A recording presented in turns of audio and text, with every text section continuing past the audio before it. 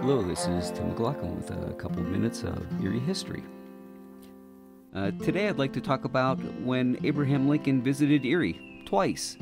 You may recall me talking about George Washington visiting Erie County, Waterford to be exact, but this is about Abraham Lincoln, who visited 108 years later.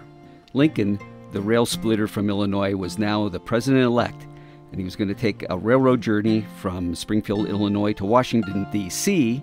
Now this route would take him through Cleveland, Erie, Buffalo. He made 93 stops, 2,000 miles in 12 days.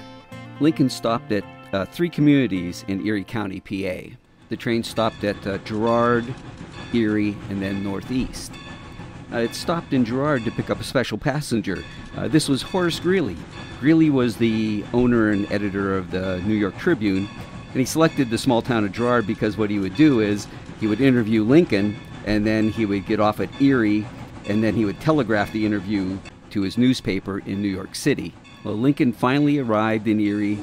It's on February 16th, 1861. And it's about 12:20 in the afternoon, and they all stop in Erie to get lunch, and he'll have a little bit to eat and talk to the crowds. This is at the old Union Depot on Peach Street, which is real close there to Griswold Plaza and Union Station. It was decorated with flags. An arch was built over the railroad tracks, and there were evergreens everywhere, wrapped around pillars. There was a band there playing lively marches, and there was even a booming of a cannon. He didn't say too much when he was here. He was hoarse and fatigued. He excused himself from speaking at any length or expressing any opinions.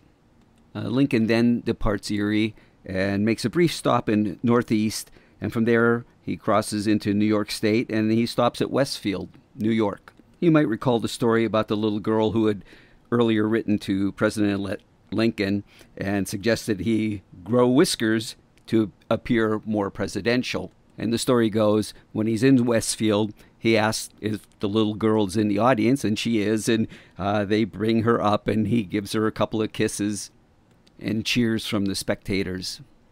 But sadly, 4 years later, Lincoln would come to Erie again, but this time it would be in his funeral train.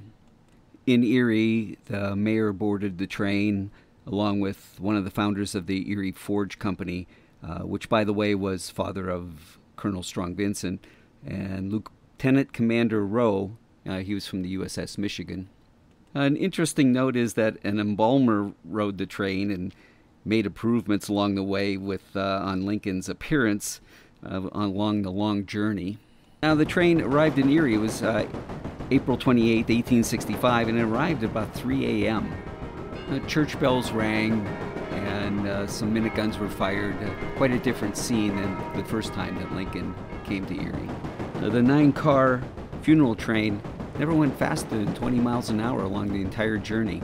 I also find it odd that the remains of Lincoln's youngest son, who died 3 years earlier, they were also placed on this funeral train. Several days later, the funeral train makes its way to Springfield, Illinois, where Lincoln is finally put to rest. And that, my friends, is just a couple of minutes of Erie history by Tim McLaughlin, the History Man.